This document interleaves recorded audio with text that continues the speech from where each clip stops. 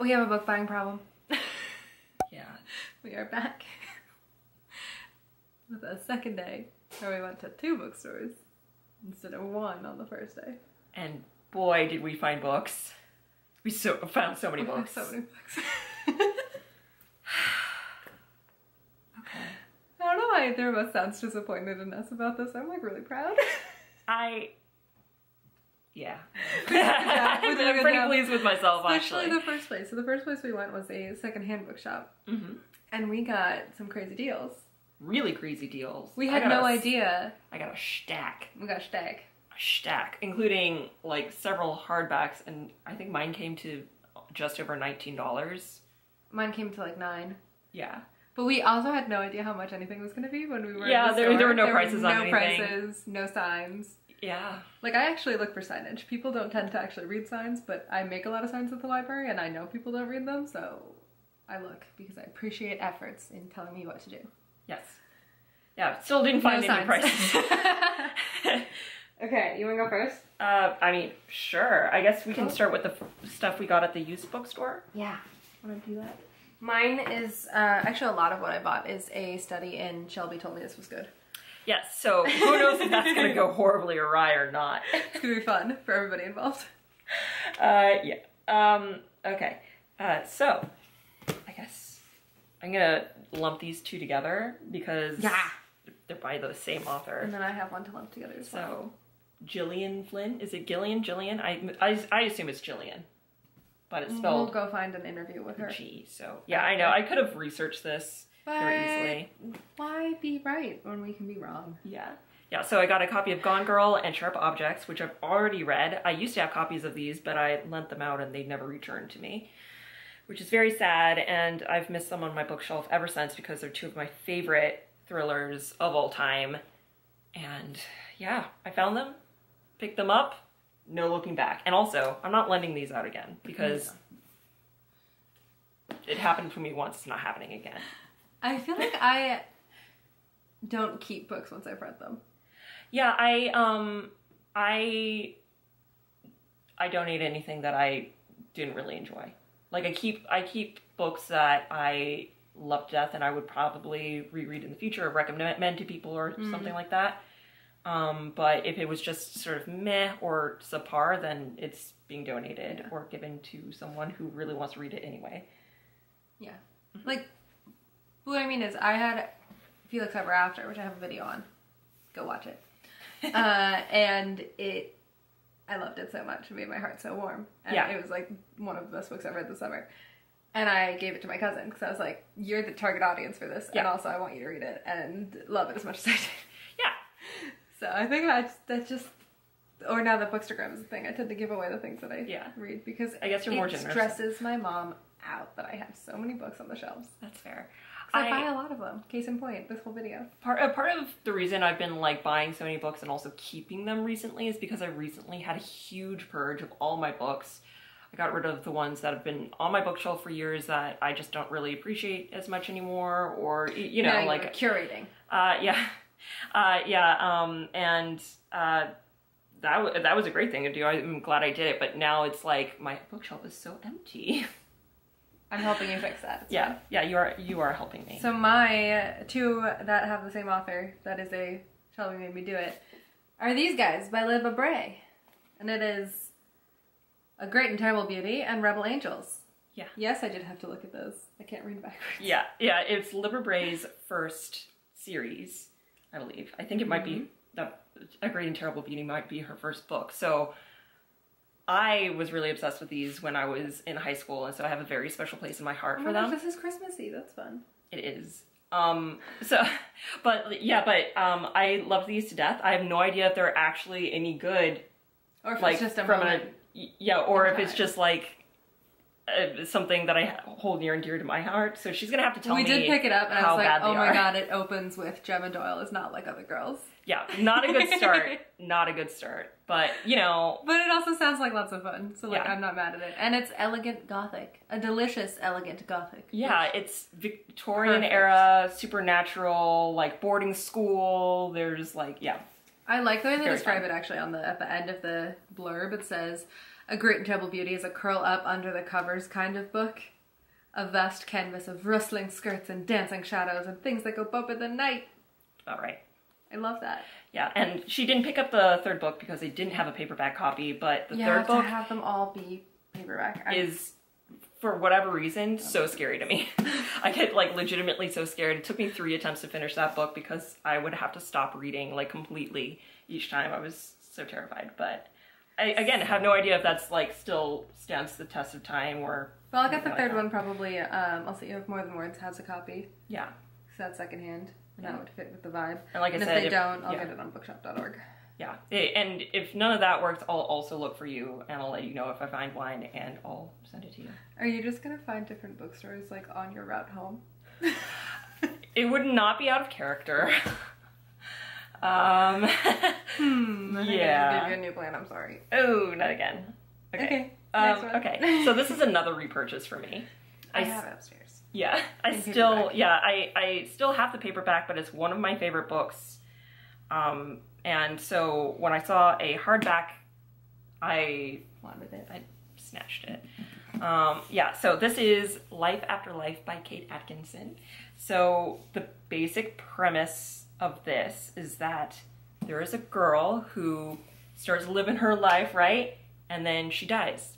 But she is reborn. And she has like a vague memory of what happened in her past life, and so she goes in a different direction. And so it's about this this girl who has like reincarnation. Oh my! Yeah, and it goes through World War I and World War II. So a lot of history and a lot of like very intense situations and. Yeah. Interesting. I really love this book. If you don't like repetitive scenes though, like if Groundhog's Day, like the movie, really bothers you because it's repetitive, then probably don't read this. But if you're good with that kind of thing, or actual if you advice, don't know, I like it. Yeah, then excellent. This is one that I picked up because I've heard that it is one of their better novels, obviously not the best because everyone has opinions on which one the best is. And it was at the front of the store and I haven't seen it in paperback form before. And it's Daisy Jones and the Six. Yeah. Which is fun. Yeah, I've also read that and it's very enjoyable. Like she mentioned, Evelyn Hugo is totally better, but in my opinion, but that it's also quite different. Like it has, I guess, similarities in that it's written by the same person. It's written by the same person, but also it's about like a fictional famous person and their life. Yeah, you know, so pretty cool. Did you have another one from that store or no? I do. I do. Yeah, hardback. I have. Yeah. Okay. So another one. That I got from that same used bookstore is another Gillian Flynn, but this time it is a short story called The Grownup. I read this really quickly yesterday. It's like, I think, how many pages is this? I think I put on the dust jacket upside down. Oh, oops. But it's like 60 pages, and it's a quick read, but it's perfect for the season because it's all... I like the back of it as well. Like haunted houses... psychopaths, that kind of thing. Really fun. Show them the back. Oh, yeah. You like ghost stories? Yeah. And this is a Book of the Month edition, just by chance, and I really like it. Yay! My last one from this first bookstore is Darker Domain. I have no idea what it's about, but it seems spooky. It's one of these editions, which is the Harper Perennial Olive editions. I don't have any others of these. I just think they're really cool and I want more of them. And on the back it says, "The voice is soft like the darkness that encloses them. You ready? As ready as I'll ever be." Which I don't need anything more than that. It seems spooky. It seems... Oh, it's set in Scotland, so that's also good. Anyways, it is a notable crime book of the year and finalist for the Los Angeles Times Book Prize. So I think it's going to be a good buy, even though I know literally nothing about it. Yeah. Well, I mean, but that's kind of the fun of buying books is like sometimes you just don't know what's they're going to be. Yeah. Yeah. So. Was that everything from our first bookstore? No, I have 2 more. You have 2 more. Bring them up. Okay. So the first one is The 7.5 Deaths of Evelyn Hardcastle. So many Evelyns. Also so many like weird number of deaths. Yeah. There was another one that was like the 7 deaths of Stella Fortuna. Yeah. Which I also have. I just really want to hear about seven and a half deaths. There's a boat in the harbor which is called Fortuna, like the number 4 yeah. and then tuna. And I think that's very funny. That is very funny. Yeah, so like, how would you describe this? This is like a supernatural, like, you don't know mystery. That at first. Okay, but I know that. Yeah, so like it opens and there's a guy in the woods and he hears a gunshot and he thinks someone's been killed. He hears people like running through the woods, but he has no other memories. Yeah. And it goes from there. And it's so good. The first chapter is a little slow because the narrator doesn't know anything. Mm-hmm. And this is also kind of like, if Groundhog Day is not your jam, don't read it. Yeah, I have definitely heard that too. It's so good. Also, I listened to it on audio, so seeing the book. Yeah, with the maps map and the I'm really glad lovely. you got that. I know, and I really appreciate a good hardback. So yeah, I mean, this is one thing that we're different in. Yeah, we are very different about that, but I mean, what can I say? They're just gorgeous. And then finally, from that bookstore, unless you have another one from there, okay, is Dark Matter by Blake Crouch. Yeah. So this is sci-fi. I usually don't read a lot of sci-fi. Are you happy with your life? 2020, yikes. Yeah. I have heard good things about this author. I've been really wanting to read Recursion. Same author. Is that one yellow?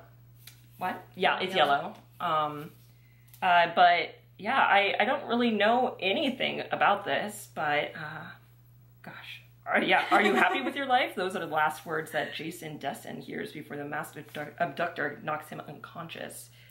Before he awakens to find himself strapped to a gurney surrounded by strangers in hazmat suits. Starting off really, really well.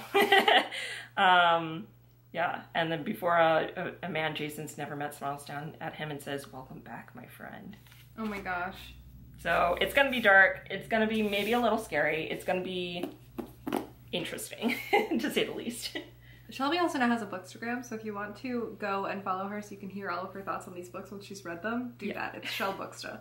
Shell Booksta. Shell Booksta. And then we went to a second bookstore because the used bookstore didn't have the 2 books that I had forgotten to get at the previous bookstore. Oh no.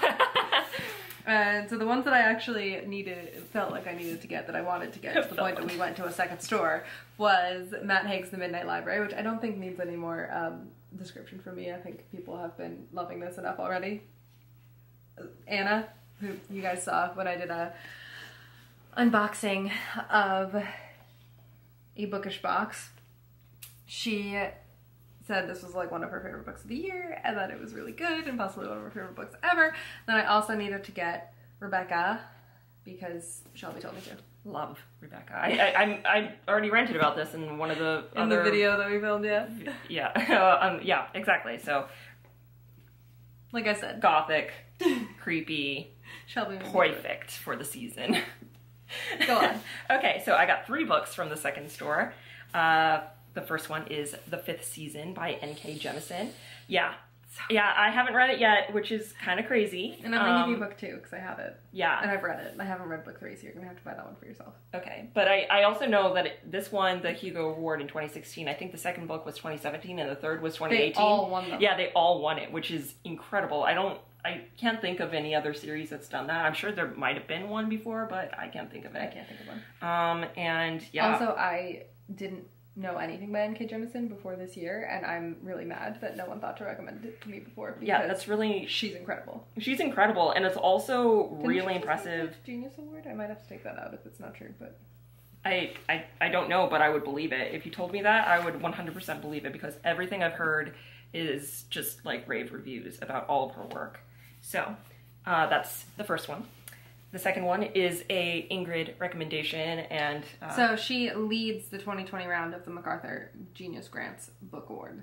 Ah. So that was on October 7th, 2020. So I hope that she gets it, because genius, that is the correct word to use. Yeah, genius. Go ahead. Okay, yes. Sorry to interrupt. So the second book I got was a Ingrid recommendation, and that is Tuesday Mooney Talks to Ghosts. It's fun. It is an adventure through Boston, which is my favorite city, and I used to live there, and I miss it so much, so it's going to be so fun to read about it. And I assume she talks to ghosts. I'm just like throwing it out there. I'm just like making an assumption here. I'm so excited that you're gonna read it. Yeah, we're gonna talk about this because I'm sure I'm gonna have some thoughts. So then I picked up this one because I have actually heard of it before. I think the third in the series just came out and is on bestsellers lists at the moment. But I also picked it up because it was 50% off. And beautiful. And beautiful. I mean, I think once I show the cover, they'll see that for themselves. Yeah. But it's definitely why you picked it up at first. 100%. Also, I love magic. And I love books that involve magic. And I love books that involve different cultures' versions of magic. So this is Alex's Bruja. Yeah. Bruja. I can't say words correctly, I'm so sorry. The most powerful witch in a generation, and she hates magic. At her death day celebration, Alex performs a spell to rid herself of her power, but it backfires. Her whole family vanishes into thin air, leaving her alone with Nova, a brujo she can't trust, but who may be Alex's only chance at saving her family. Only chance. Oh, saving family. Oh my God, I love it. Yeah. So that's gonna be fun. Excellent. I'll talk about them at the same time. Okay, wonderful. So the last thing I picked up, for now, is Writers and Lovers by Lily King, the author of Euphoria. So this one is set in, I believe, 1990s Cambridge, Massachusetts. So it's another, like... Man, I don't think I know that. I've seen this everywhere and I have no idea what it's about. This is great. It's literary fiction. As far as my understanding is that it's like fairly slow paced and sort of a character study kind of book. But yeah, she's blindsided by her mother's sudden death and wrecked by a recent love affair, and she arrives in Cambridge, Massachusetts in the summer of 1997 without a plan. Her mail consists of wedding invitations and final notices from debt collectors. A former child golf prodigy, she now waits tables in Harvard Square and rents a tiny, moldy room at the side of a garage where she works on the novel she's been writing for 6 years.